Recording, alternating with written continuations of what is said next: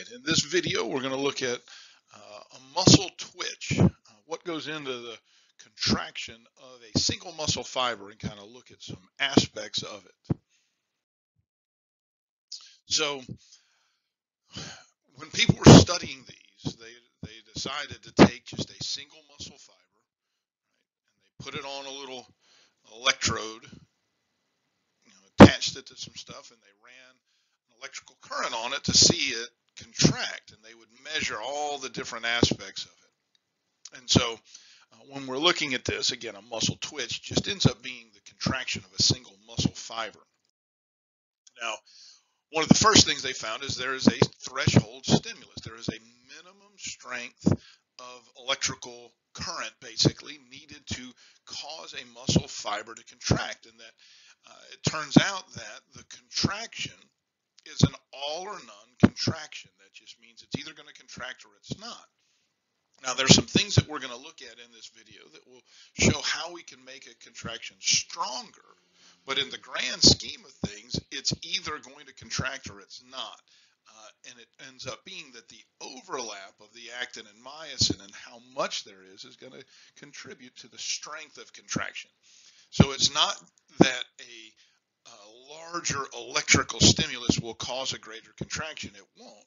It is the overlap. So we'll get to that. I hope I didn't mess up by getting too far ahead. But so just as soon as we hit the threshold stimulus and action potential is generated, and it starts going through, and it goes through the stuff we looked at in the last video. It's going to go in through the transverse tubules and electrify the sarcoplasmic reticulum. It'll let go of the calcium that'll bind to troponin that will cause the tropomyosin to get removed from the binding sites, and then the myosin heads will bind to it and form cross bridges and let go of ADP and phosphate. The ADP and phosphate binds together to form ATP, and the cycle repeats itself.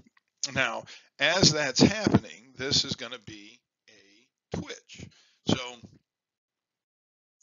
the twitch is going to have three parts to it we're going to look at. A latent period, which is the period between the time that the neuron secretes or releases the acetylcholine and binds to the receptors on the motor end plate. And then all that stuff happens until that first bit of movement where the myosin heads have bound to the binding sites and move forward. That's the latent period. So all the stuff that happens before there's any real movement. The period of contraction is obviously the period of movement where the fibers are being pulled inward.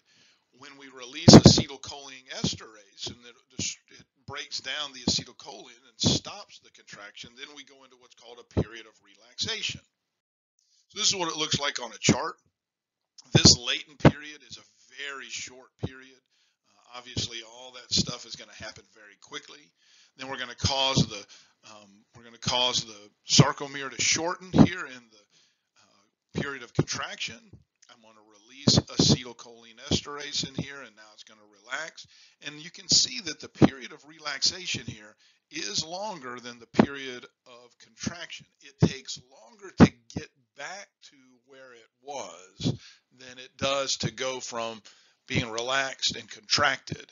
All right, so this little period in here is where we're going to start looking at how we can play with the strength of the contractions.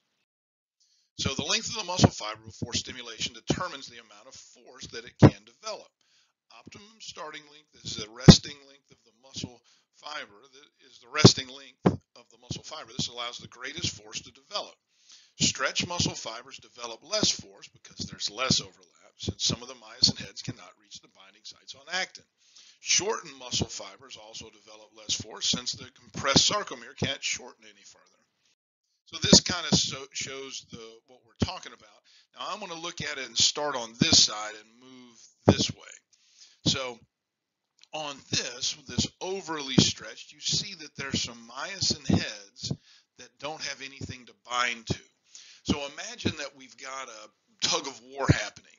And so I've got this rope, and I've got people pulling on the rope here and here and here and here. But then I've got people standing over here that aren't doing anything. Since they're not doing anything, they can't contribute to it. It's only when I have this pulled back far enough that they can join in and grab a hold that it starts increasing the strength.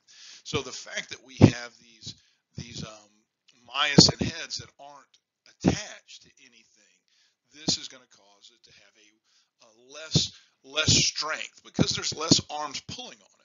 The optimal length is when we have this nice little overlap. You see there's no wasted myosin heads, but there's still plenty of room for the actin to be pulled together. But once we get it too short, now we're going to lose strength really quickly because the actin can't go any farther. So there's no more strength of contraction. So we go from where it's weak because we have extra heads. There's not a lot of overlap. So since we only have this much pulling, it's going to be weaker than when we have all of them pulling. But then once we get to the point where there's no place to put the actin, then that's going to cause an issue. Now, when we look at what we can do in this period of relaxation, this period going back to like it was, we can see a couple things can happen. Now, this is the chart that shows it, and I'm going to explain it here on the next thing with these pictures in mind.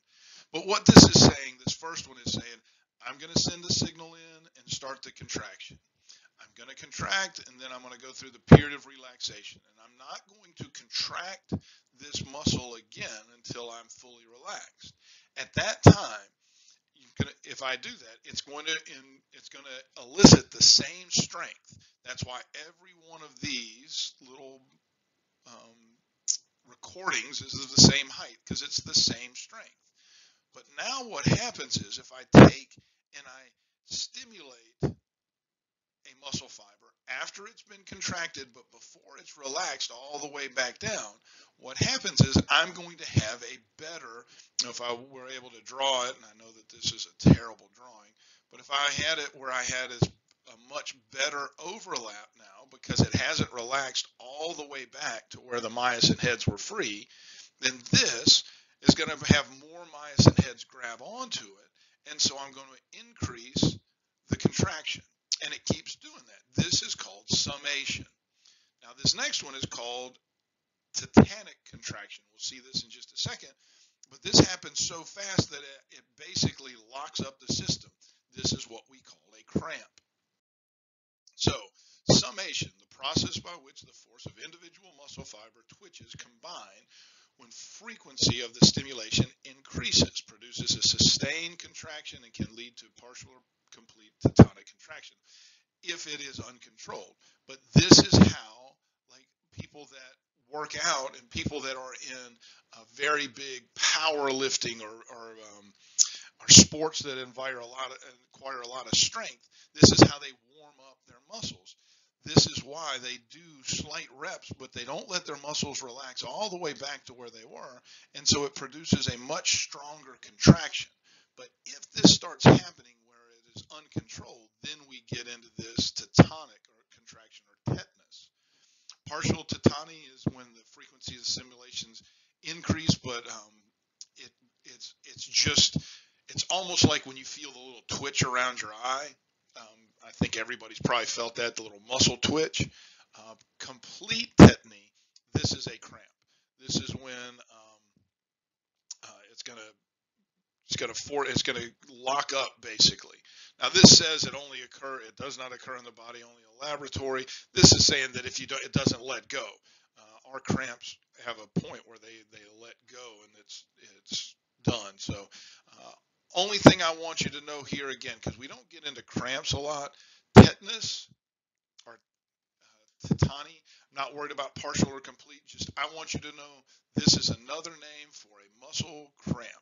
All right, a muscle cramp is when it's kind of like summation gone wrong, where we're trying to increase the contraction, but the frequency, the times between relaxing and stimulating happens so quickly that it just locks up the system. All right, I hope that makes sense. Again, understand that increasing the electrical current does not increase the muscle contraction force. It is when we have a better overlap of the actin and myosin that creates the stronger the stronger muscle contraction. And we can do that by a process called summation. If summation gets a little too crazy and we have it coming too fast, the frequency of the stimulation, then we have tetanus, which is a cramp. All right. Again, I hope that makes sense, and have a wonderful day. Take care.